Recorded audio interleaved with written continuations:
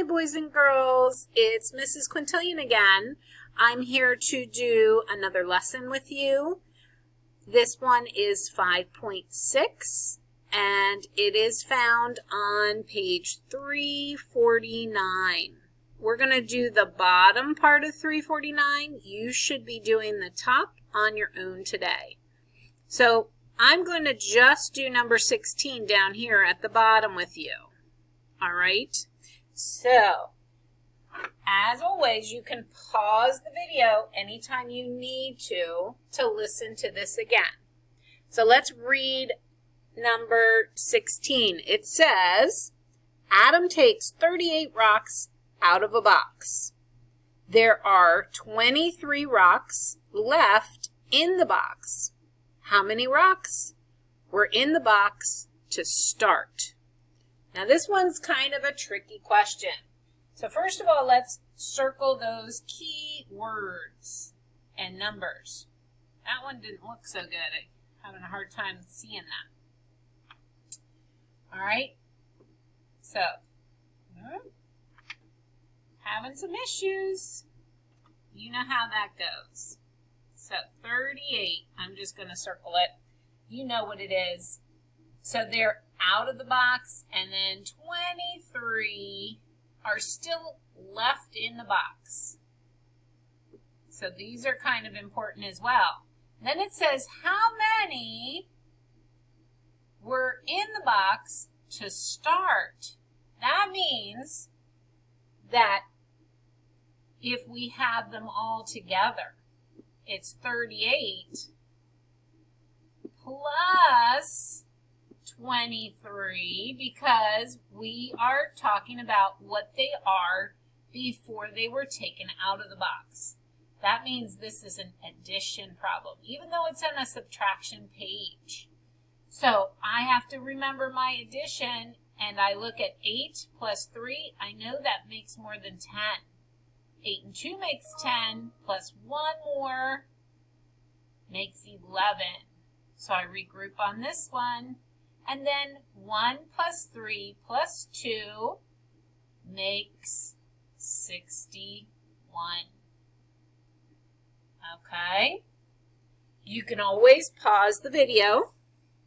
I'm going to erase this page, and then I'm going to go to my next page. So I'm going to go to the next page, and this one is a midpoint chapter test. Mrs. Q's can't talk today. So this one we're going to do together as well. Okay? Breaking apart numbers. When we break apart the numbers, we can also use the number line to help us. Okay? So let's look at 34, and we're going to take 8 away. 34, we find 34 here, and we're going to count back 1, 2, 3, 4, 5, 6, 7, 8. And we end up at 26. Part of that, if we're breaking it apart, we go back 4 to 30, and then we do 4 more. So that's breaking this apart with 4 and 4. That's why it's called a break apart. Okay? Let me erase that one. And obviously you can always pause the video. 45. Let's look at 45. Here's 45. And we're going to go back 17. So first I'm going to go back the first part. I'm going to hop back here. That means I'm going back to my 40. So that's 1, 2, 3, 4, 5 hops. So I'm breaking apart this number. 5 hops back to 40 plus another 1, 2. That makes my 7. And then I'm going to jump back 10 more. 1, 2, 3, 4, 5, 6, 7, 8, 9, 10. And that's at 28.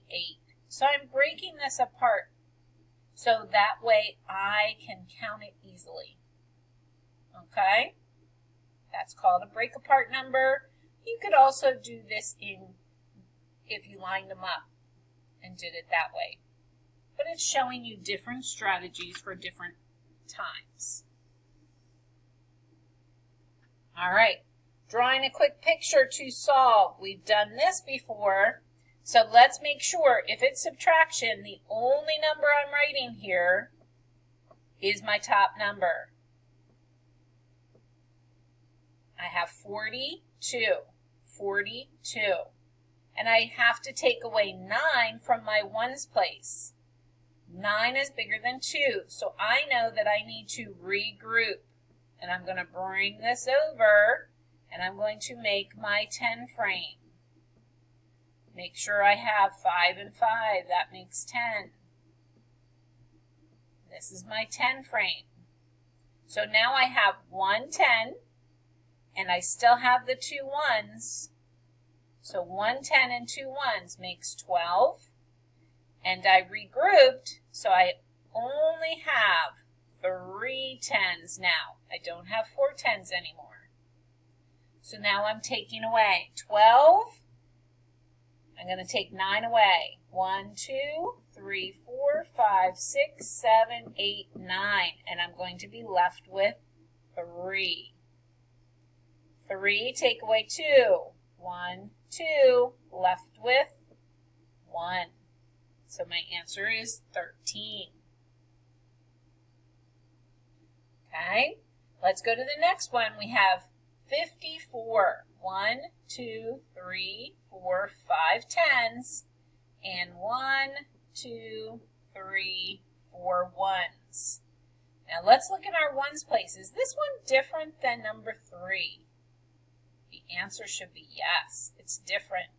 4 is bigger than 3, so there is no regrouping here. I can just subtract 1, 2, 3, and I'm left with 1 in my ones place. I take 2 away from my tens place, and I'm left with 3. No regrouping. So excellent. Let's go on to number 5. Let's look at our ones place. What do you notice? That 8 is more than 3. If you still need to draw a picture, you can do it just like number 3 and 4. Go ahead and draw a picture. But 8, take 3 away, is 5. No regrouping. 7, take 4 away, is 3. No regrouping. But when we go to number 6, I see a 0 in my ones place, and 0 is less than 6. So I know that I need to go to my 6, and my 6 becomes a 5, and my 0 is 1 10. 10 take away 6 is 4. 5 take away 2 is 3. Answer is done. I did need to regroup. And again, if you need to circle, go ahead and circle. For grandparents and parents at home, regrouping is just borrowing. Okay? Number 7. 5 is smaller than 7, so I know I need to regroup in my tens place. My 8 becomes 1 less, and my 5 now becomes 1 10 with the 5 1s. 15, take away 7, I can hop back to 10, and that's 5 less, plus or minus 2 more makes 8. That's how Mrs. Q's brain works, because I can go back to 10, and then we could always go use the number line too.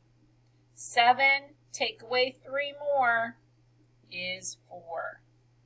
Answer is done. Okay, and the last one we're going to do together is number 8. Marissa had 51 toy dinosaurs. So we need to circle 51. She gave, remember, gave is important, 14 toy dinosaurs to her brother. How many now?